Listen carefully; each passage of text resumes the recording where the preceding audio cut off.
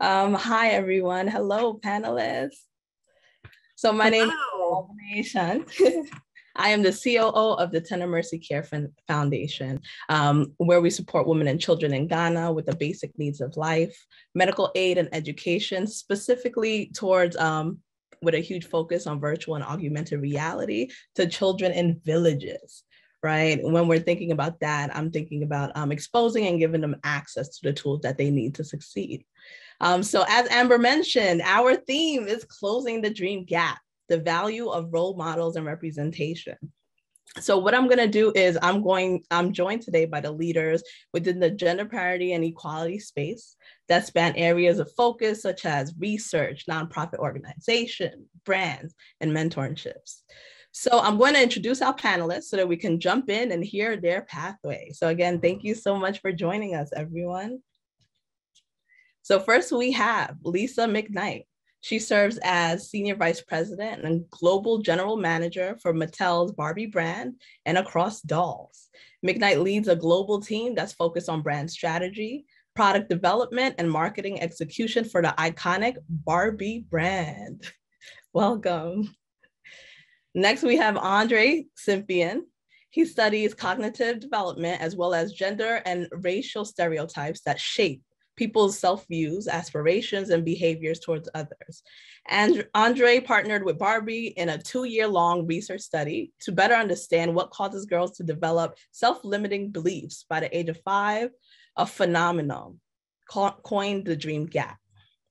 Then we have Miriam González Durántez, an international trade lawyer and the founder and chair of Inspiring Girls. Inspiring Girls International is a global charity dedicated to raising the aspirations of young girls around the world by connecting schoolgirls to women role models. And a fun fact, we're both on the Dream Gap Advisory Council. So thanks for joining us today. Then we have Kat Jagai. They are a writer, artist, and editor. They have been involved with Girls Right Now since 2009, first as a mentee, then an intern, and now as a mentor. For 25 years, Girls Right Now has been breaking down barriers of gender, race, age, and poverty to mentor the next generation of writers and leaders. Kat also works in IP for Alloy Entertainment, a creative think tank and editorial partner that develops and produces original books, TV series, and films. So panelists, I'm so excited to hear from you guys as we discuss the impact of role models on breaking the bias. So with this, we are going to jump in.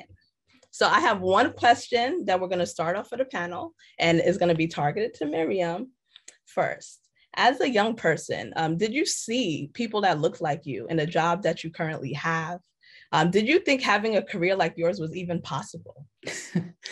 Well, not at all. I am now 53 and I was born in Spain as Spain was going from a dictatorship to a democracy. And I came from a small town, a village, really right in the center of Spain. And it wasn't only that there were no women who did the kind of job that I wanted to do.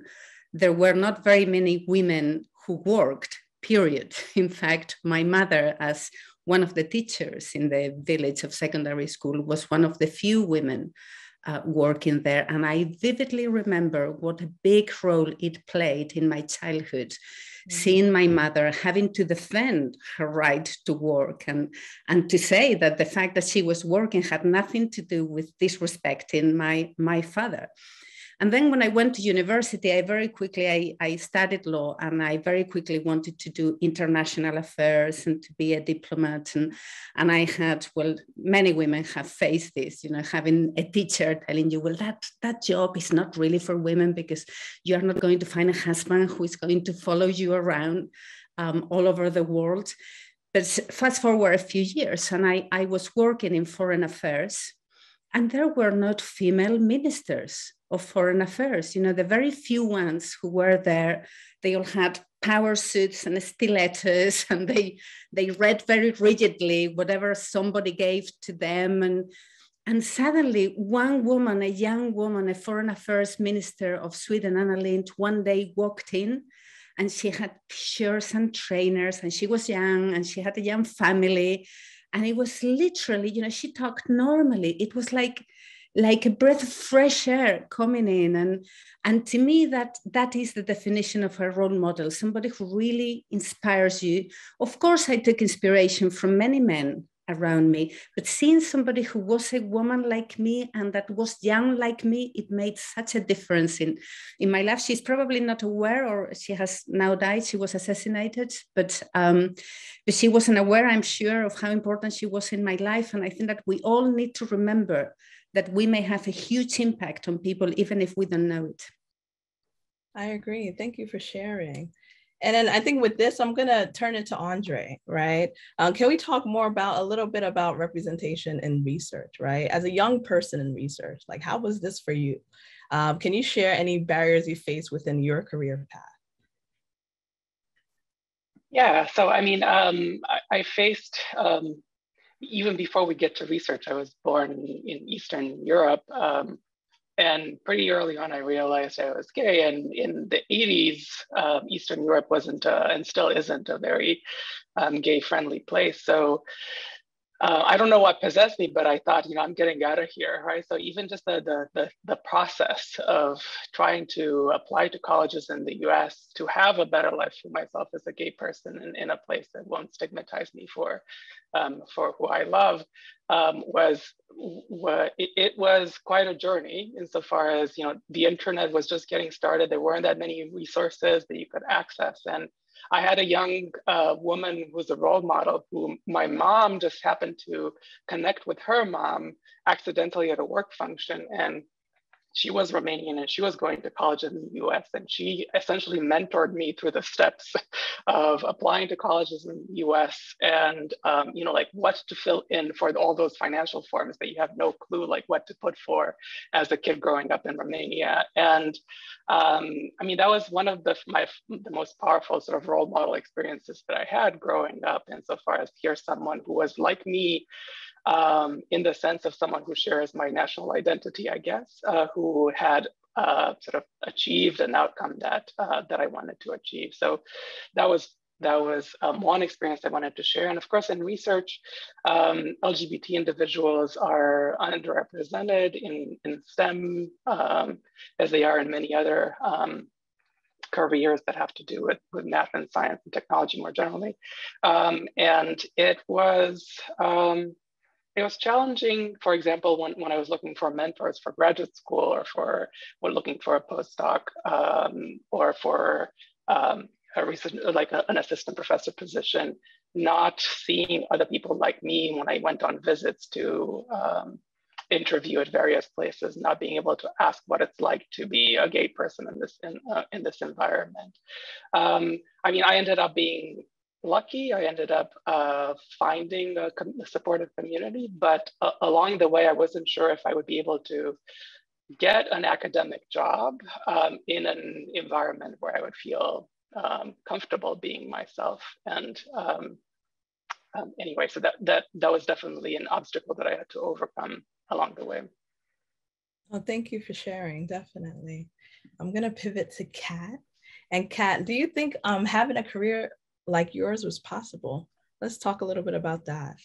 I mean, I didn't even know that IP existed when I was young. I actually I graduated from college without knowing what IP was. So IP, for people who don't know on the call, stands for intellectual property. So we come up with basically story ideas for books, television, and film, and then we hire people to make that happen. And as a kid, I was always written up for daydreaming and not paying attention in school. And I had all these, you know, crazy pictures I would draw of the characters I was imagining. And if you told me, like, when I was young, yeah, you can just daydream all day and someone will pay you for it, I would have not believed you. And, you know, this is a job that is perfect for me, but I had no idea it existed when I was young. I came from an typical immigrant family where you were supposed to be, you know, a doctor or a lawyer. And I wanted to work on books. And I had to fight my family for that. I had to fight my community for that. And then on top of that, I was queer and I was closeted. And it was pretty hard. And then I got out of college and I didn't even really understand what an editor did. Like, I knew I wanted to work on books and I had like written a lot of stuff, but I think I was thinking something more like a copy editor. sort of someone who does like sort of structural edits and looking at plot and story wasn't even really something that I was conceptualizing. And I applied to over like 300 publishing jobs. Nobody emailed me back. And finally, I got an internship through Girls Right Now at HMH, which is now Clarion. And HMH did these lunch and learns with the interns. And one of the editors there happened to work at Alloy. And as I listened to her talk about her career trajectory, I was like, oh, that's what I want to do. I want to do that. But I was like, what, 25 when that happened? So it took me a really long time to figure out that my dream job even existed. Thanks for sharing. And I know we didn't hear from Lisa, and you serve, as I stated before, as the Senior Vice President and Global General Manager for Mattel. So let's talk about your journey. What did representation look like? Well, thank you for having me, and thank you for moderating, and great to be with you all today. And it's been a great day, by the way. Kudos to the Female Quotient team. Always a big fan of these events. You know, interestingly, I was fortunate in that I went to an all-girls school for 9 years. So at an early age, I was encouraged to believe that I could do anything. I was empowered to do, you know, anything I wanted to do. I actually wanted to play soccer, and our school didn't have a soccer team. So I was encouraged to join an all boys soccer team, which I did. So that was all great. But I will share that one of the struggles I had when I started working was when I became not only a worker and an employee, but also a new mom. I struggled with my motherhood identity. And I felt like at that time I needed to conceal it. I was in a lot of meetings that were run by men, and certainly the companies that I was working at those periods were led by men. And you didn't talk about motherhood. You didn't talk about the humanity. And you just sort of were, yes, I can. And how high do you need me to jump? And I'll jump. And, you know, I was happy to do it. I was ambitious, and always loved what I was doing from a career standpoint. But it wasn't until later that I realized this is not sustainable, and it's not good role modeling for this next generation. You know, we've got to always remember that we're humans first, and everyone's got a lot of stuff. We're multidimensional, and we're better at work when we can be authentic. So that was kind of my journey. I'll give one little example. It was around Halloween. And many of us, if you live in Los Angeles, there's a lot of commuting. And, you know, many of us family members and parents want to leave early on Halloween to get home and start prepping. And I'll never forget when a meeting was called at 4:30 by an all-male team. And I had to be the one to sort of speak up and say, can we push this out a day? Because we're all doing family stuff. So one little example, but it was something that was kind of a pivotal moment. And I realized again that I would be better for my team if I showed up as my authentic self. I love that. And even talking about your authentic self, right? It's just important to show up fully. It's International Women's Day, right? We have to be dominant in the space that we're in, the spaces that we are in, and really make noise and, you know, be ourselves and be here. So now I'm going to pivot and kind of talk about this general topic when we're thinking about access. Due to many factors, girls are less likely to have opportunities to gain digital literacy. Think about ways children are facing barriers to access. How in your current positions are you helping pave the way for more young people to see themselves be represented and believe that they can do anything, right? So I'll throw it back to Lisa to hear your perspective on this. Well, thank you. I mean, this is sort of the cornerstone of what we believe in, you know, with the Barbie brand. I mean, Barbie's purpose is to inspire the limitless potential in every girl. And what we've realized in more recent years, and, you know, big kudos to Andre and his team and the research that they've done that, you know, uncovered this phenomenon called the dream gap, where starting at the age of 5, girls start developing limiting beliefs that they can do and be anything. And what we've realized with Barbie is that it's one thing to say you can be anything, but we have to do more, and we have to come up with ways to remove barriers that are in girls' ways, and or, as you're mentioning, make sure there's access for everybody. So again, we are doing a lot of things to what we call close the dream gap. In fact, we, again, have been partnering with Andre since 2018, and we officially created the Barbie Dream Gap Project to do just that. You know, we're funding more research to understand the root causes of these barriers. We're investing in curriculum to help educate kids and girls to overcome some of the challenges that they're facing. We're creating role model dolls of real women, so girls can actually see that there are real people doing these amazing things. We're highlighting those women's stories, the good and the bad, because we also want kids to know that there's a journey that a lot of these amazing women have been on. And, you know, it's not an easy rise to the top or to wherever they are in their fields. And, you know, there's challenges, but it's all doable. We're doing a lot with Barbie herself as a role model, making sure that Barbie is in different careers where women are underrepresented. And again, it's all about partnerships. And again, couldn't be more excited to be partnering with Miriam and Inspiring Girls. We've always said we can't do this alone. So we're trying to use the Barbie brand to shine a light on some of these opportunity areas where we can even the playing field for girls. Thank you so much for that. And you mentioned Miriam, so let's talk about Inspiring Girls. So talk us through role models and what that looks like. But if I may start by focusing on something that you said earlier, and it's that you spoke about digital literacy. Yeah. And I think in the many years that I have spent now working with girls, I think that it is so important to frame it in that manner. You know, somehow I think that we exaggerate the divide between STEM and science and everything else.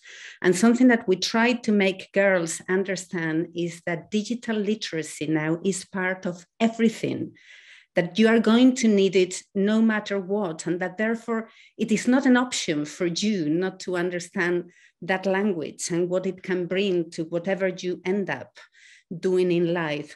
I think that it was the previous panel that was talking about how early on boys and girls look at jobs, like jobs for women and jobs for men.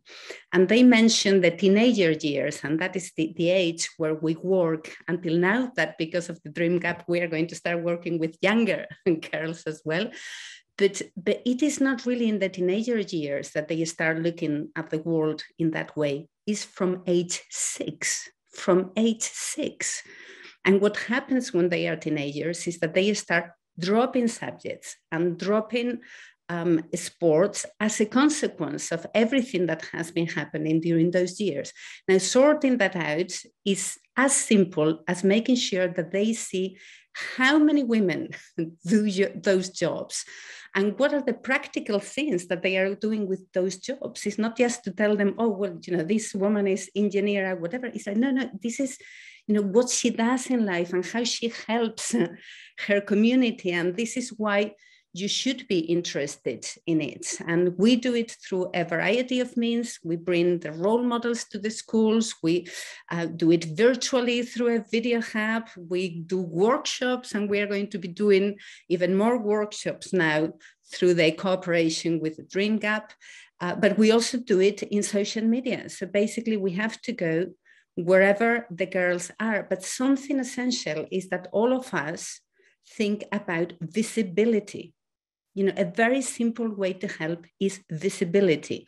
I'm based currently in Silicon Valley, and I despair at how little visibility there is for women in this world, in this digital world. It's just not good enough to be very good at your job. You need to keep thinking, where can the girls see me? And where do you think that they will see you? Would they see you behind your computer or in the scientific magazines? You know, where would they see you? and try to make yourself open to them. If you don't find another way to do it, come to us at Inspiring Girls and we will tell you how to do it. I love that. And thank you so much for emphasizing visibility, right? I work for Black Girls Code, and one of our main things is how were we providing access to young girls of color so that they can see themselves as developers, so that they can see themselves as engineers and be okay to come into space not knowing anything, right? But saying, hey, we're going to teach you. That's why we're here, right? We're teaching you how to be a boss. We're teaching you how to make that and disrupt the change. So I think that's really important. And I'm going to jump into Kat. As Miriam talked about visibility, right? Can you talk a little bit about the importance of it in career paths, especially non-traditional settings sometimes? Yeah, I think a lot about this quote Gino Diaz has where he says, if you want to make a human being into a monster, deny them at the cultural level any reflection of themselves. And growing up, I didn't see anyone who looked like me anywhere. I think things have improved a lot since the 90s when you'd have like the token Black kid, the token Asian kid, maybe if you were lucky, one Mexican kid like on television. But I mean, it's 2022 and people still ask me, my father's from Guyana, and people still ask me, oh, is that in Africa? Where is that? So I mean, on a professional level at this point, I've pretty much exclusively signed up BIPOC authors, mostly queer authors who otherwise wouldn't have had the connections to get into the publishing industry. People I've met through Girls Right Now or through Cave Canem, which is a Black focused like poetry group in Brooklyn that's doing really amazing work, or like slams, etc., which tend to be much more like Black and Latina like focused. But the publishing industry is so old school in many ways. I think it's like very much almost like a tradesman internship where, you have to know somebody and then that person you work with for 2 years. And then eventually if you put your time in, you can, get moved up. And I think that there are a lot of industries that have moved with the times. And I think in some ways publishing is sort of really languishing. And so you look at the upper level management of publishing and it's almost all white men. And you look at sort of the mid-tier and it's almost all white women. And then you have actual diversity amongst the assistants and maybe some of the assistant editors. So almost all of the people at my level that I know are, Black and brown and queer, but there's nobody who looks like us at all in mid-level or upper level senior management.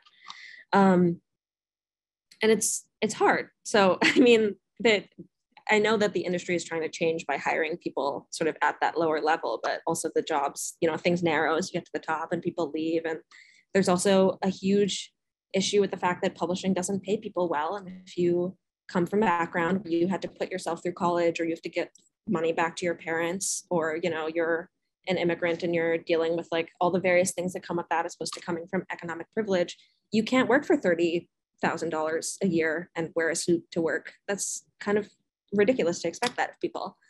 So I guess to sort of transition to the work I do with Girls Right Now, which is all about opening doors for girls and gender expansive teens who just don't know what's available for them. They don't know what's out there. So they have these workshops that cover things like poetry, but also sort of less expected genres like songwriting and movie scripts, investigative research, just things that like young people who come from families where, you are expected to have a more traditional career path, just things that you can think about. And often these workshop leaders are BIPOC as well. And so these girls can sort of see, I guess, future versions of themselves, hypotheticals that'll sort of help them expand the ability for them to think about what they can be in the future. I love that. Thank you for sharing. And when we're thinking about the diverse ways of storytelling, right, it's really important that we see different cultural aspects and different identities just emphasized during that time. So that's really important. And also you can tell those stories authentically if you don't have editors who are people of color and who can know. I mean, you saw I'm sure several people in here have heard about the controversy around American Dirt and like this woman who didn't know what she was doing, talking about it wasn't hers. I think that's a failure on the author, but that's also a huge failure in the fact, like, who's in that room in the publishing house? Do they not have any Latina editors who could have said, hey, this is questionable? Like, that to me speaks to the fact that the editorial team must be incredibly white. You know what I mean? Yeah. And then I guess this is a way that I can jump into Andre, right? When we're thinking about research, right? And doing our due diligence to make sure the proper narratives are being taught, right? When we're thinking about the Dream Gap Project, talk a little bit about just your work in a sense of research in general, right? I want to hear more about that and would love to share that with our audience. Of course, yeah. So more generally, I'm interested in the development of gender identities and gender stereotypes. How is it that children growing up in our culture, exposed to the messages they're exposed to, end up internalizing or rejecting some of these messages, and how does that then relate to their career trajectories, to their educational trajectories, to the careers that they see as being for themselves or not for themselves? And one of the research projects that we did along these lines, which is the project that kind of connected us with Barbie and with Lisa and her team, looked at gender stereotypes about brilliance, right? Brilliance, innate intellectual ability, having intellectual firepower. It's something that is both incredibly vague, like what is that? People think they know it when they see it, but they don't really know it when they see it, right? And therefore is really rife with bias. And also something that's really associated with some of the most high status careers in our society. If you think about scientists, if you think about, like successful authors, successful artists, all of these people are supposed to be super brilliant, right? It's not a matter of putting your nose down and working hard, at least in the popular conception. It's about having that, God-given talent that you either have or don't have.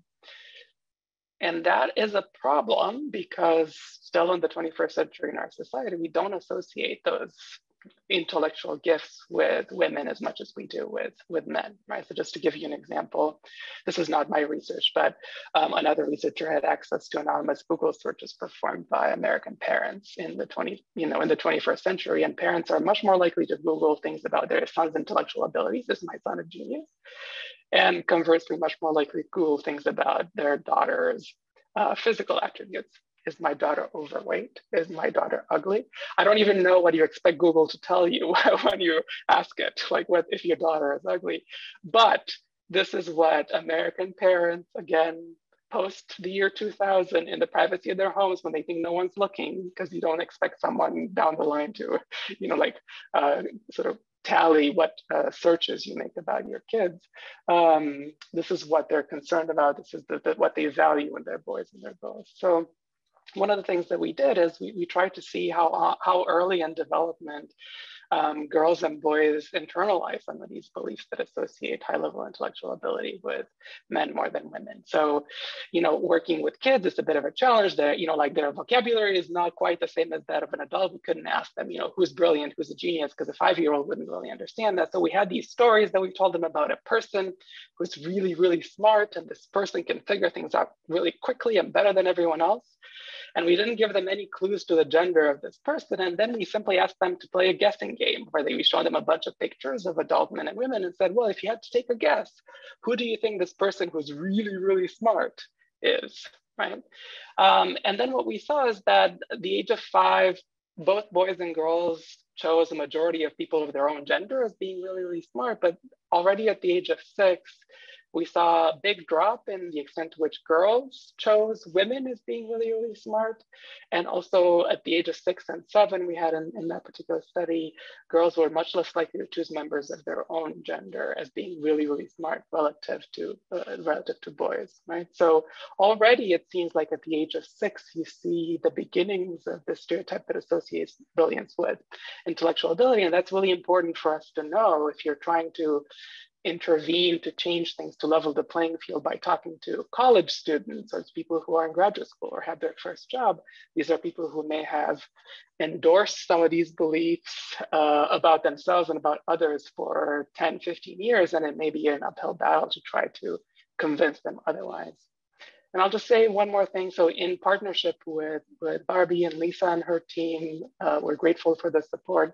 We've turned to another aspect that's concerning about current society, which is the gender gap in leadership and political leadership and leadership more generally. Like this came up in Lisa's personal narrative as well, right? So what is it that makes it more difficult for women to sort of see themselves in leadership positions? And of course, part of it is the bias that others around them exhibit against women in leadership positions. But there's also a sense in which girls growing up might not see those positions as being for themselves. And we wanted to understand, like, what are some of the biases that emerge along the way that lead them to think that. And one of the things that we discovered is that pretty early on, again, starting at the age of 6 and 7, girls expect people who step up to be in charge, to lead, to suffer social backlash, to be less liked, to be thought of bossy, to be thought of less nice. And that was something that girls thought, but boys didn't think, which reflects the fact that girls are really socialized in quite a different way than boys are. When boys do these things, they're not penalized, they're not punished, they're not told that's not something you're supposed to do, but girls are, and they expect this kind of leadership behavior to be penalized by others by having them be less likely to be your friends, to making you less likable, right? And that relates in turn with girls' aspirations in the studies that we've done, and seems like a major concern that parents and teachers and educators should be made aware of. And I guess that's also talking to the public about some of these research findings, both past and present, is one of the ways in which we try to raise awareness about these issues, because a lot of people that we speak to don't even have a notion that a 5-year-old or a 6-year-old or a 7-year-old would have sort of picked up on some of these beliefs from the culture around them. Agreed, and thanks for sharing. So I guess my question to Kat then, as a good transition, when we think about gender parity, we must consider the intersectional experiences of young women who come from different cultural backgrounds, family structures, socioeconomical statures, gender identities, right? Can you talk about the importance of approaching gender parity from an intersectional field? Yeah, totally. So I minored in critical race theory in college, which is a controversial phrase these days, I know. And I am an anti-racist and abolitionist. And I firmly believe that colorblind feminism is harmful. So to give you an example of how we often hear about the wage gap and that women make 83 cents to a man's dollar. But if you focus on, for example, Latina women, it's 57 cents to a white man's dollar. It's 64 cents for Black women.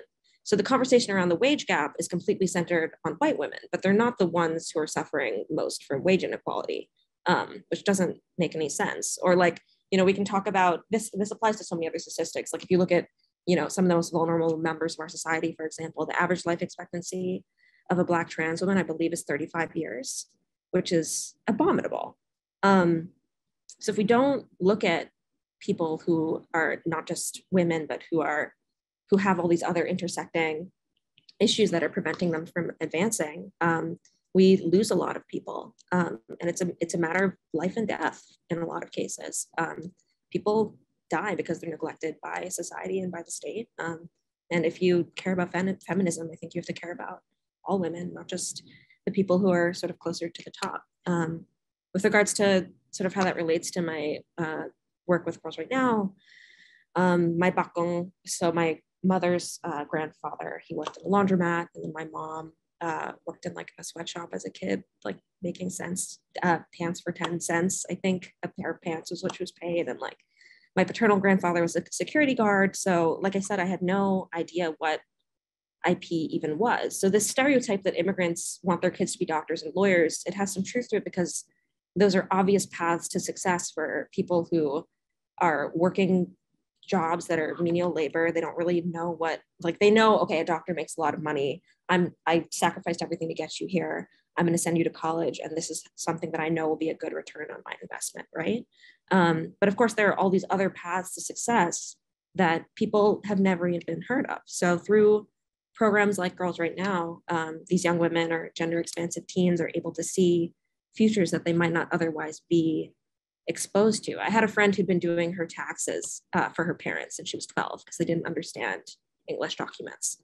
And she's a pro in negotiating with the various and sundry social service offices in the city. And so her parents are like, oh, you should go to business school. But there are all these other different things that she can do. She could go into grant writing. She could go into financial journalism. She could be a financial analyst. There are all these things that, you know, for a lot of these kids who come from communities or families where their idea of what their future can be is very limited, the fewer paths they see to success, the less likely they are to succeed. And the more options that you have, the more things that you can try, the more likely you are to find something that, not just that you can do, you know, not just that you're like, okay, I can go and get this degree, I can get an A, and then I can succeed at this job. It's something that you actually care about, which makes you more successful to advance in your field, which is certainly true for me. I mean, I've worked a lot of jobs at this point that I didn't really want to do. I thought I wanted to teach for a while, and then I didn't like being restricted by all of the state rules about what I could and couldn't tell kids. And I tried working in television and film for a while, and I bounced around a lot, and I finally found this job, and I really, really love what I do, but it took a long time. And I don't regret it necessarily, but at this point now, I'm older than a lot of people are in my position, and I am several years back with regards to my career, because it took me a long time to sort of get to where I wanted to be. And I think if I'd had more education and access to sort of thinking about what I could be, maybe that wouldn't be true. I love that. I love that. Thanks for sharing. So let me just jump to Miriam, because I want to hear you a little bit more. How do you see role models impacting girls in the coming years? Where do you think there's opportunity to evolve how we utilize role models to inspire girls?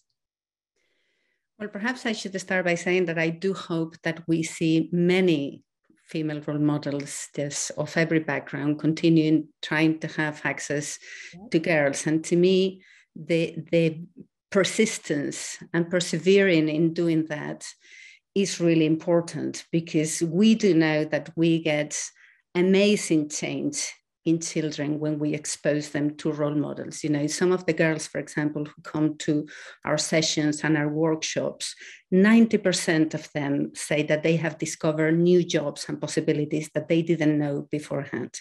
And you don't even need very sophisticated research for that. You come to those events and you ask them, what do you want to be? And the things that they tell you are still traditional jobs. And you say, well, these are not even the jobs of today. So how come we have that gap? But it takes at least 3 interventions of role models to be able to have some impact in a little girl. So it is not just about doing a one-off, it's about making sure that we all continue doing it on a recurrent basis. For me, one of the trends, and I have observed that myself I have been for 9 years now dedicating all my free time to women and girls. And what I have seen already in those 9 years is that we have all become much more aware of how we need to start earlier. We started on the 13, 14, 15, and then we went to the 10, 11, 12, and now I'm thinking, no, let's go to the 7, 8, 9.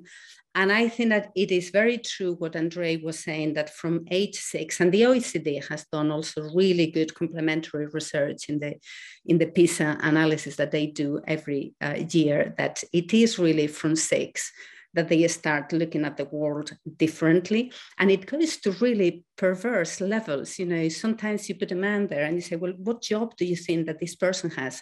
And they say, boss. I said, well, boss, what kind of boss? But they never say that when they are talking about a woman. But something that kicks in even earlier, and it would be great to hear your views, Andre, if we have time later on or offline, is the fear of failure.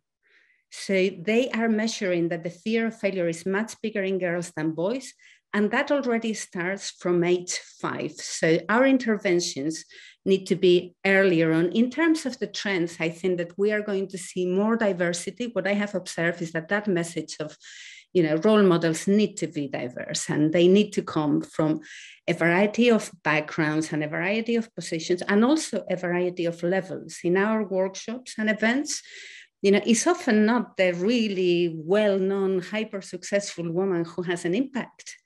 It's the woman who is starting, and the girls can really relate to her. So I think that we are going to see more of that. I think that we are going to see more authentic role models. We have, let's face it, over the last few years, especially at the top level, we have seen lots of women for whom being a role model was almost like a branding, a pink wash branding. I think that very quickly we are seeing that, you know, what girls really want to see is the real you and the difficulties and how you step up when it wasn't obvious that you would do that. So I think that we will see more of that. And the last and the third, which is an obsession, a personal obsession of mine, is easier access. You know, we keep going, where are the girls? So if the girls are in the schools, let's go to schools. If they are online, let's go online. Let's try to make it that they don't even have to click the computer. So let's go to their feeds in social media. And wherever they are in the metaverse, we will be in the metaverse working with them. So easy access to me is one of the keys of the success in this work. Definitely, I agree with you there. So now I have a question to Lisa. You mentioned previously Barbie's mission to close the dream gap, and helping girls believe that they can be anything is largely supported by inclusive products and highlighting role models. Looking forward, what trends or themes do you see coming to advance the careers of women and girls around the world? Well, one theme that I'm really intrigued by, and it sort of bridges to leadership, is, you know, in the past 2 years, there have been a lot of studies about companies and who's been successful, who hasn't, what have been the keys to those leaders' success, et cetera.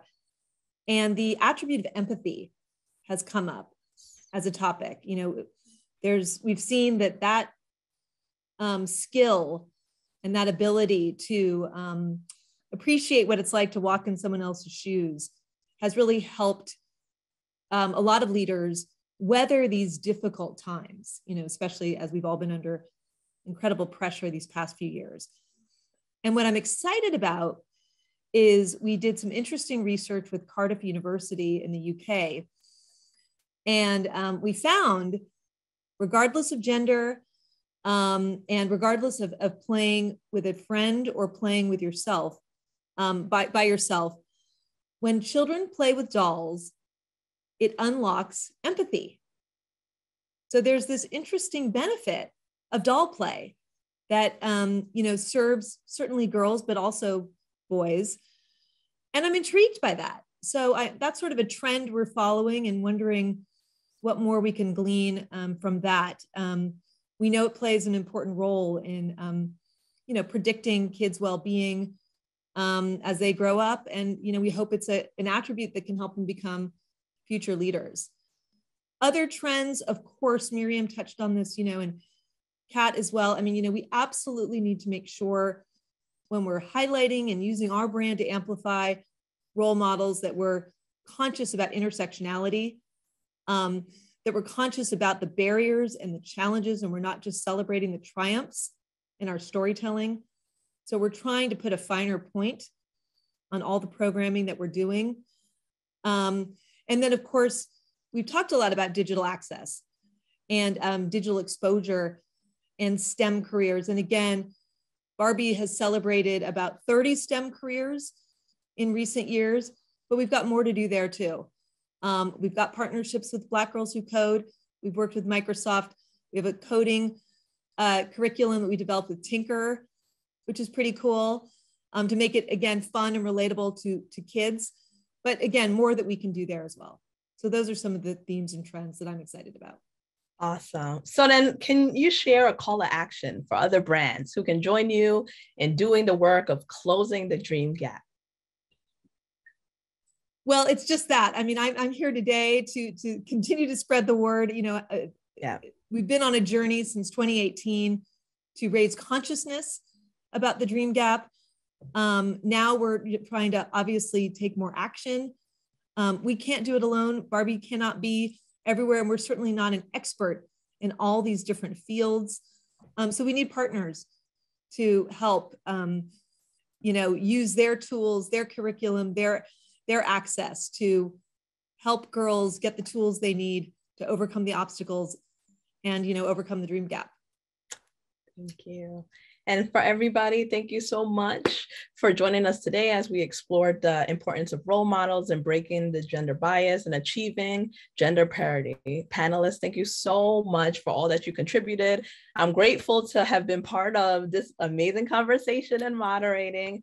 For everyone, please check out the Dream Gap Project website linked in the description and see Barbie's ongoing initiatives that gives girls resources and support that they need to continue believing in themselves and being those boss-ass girls that they could definitely be. So definitely help us with this narrative. Thank you, Barbie, the Female Quotient, for organizing this incredible conversation and bringing this group of leaders together. It's powerful and empowering. So thank you all.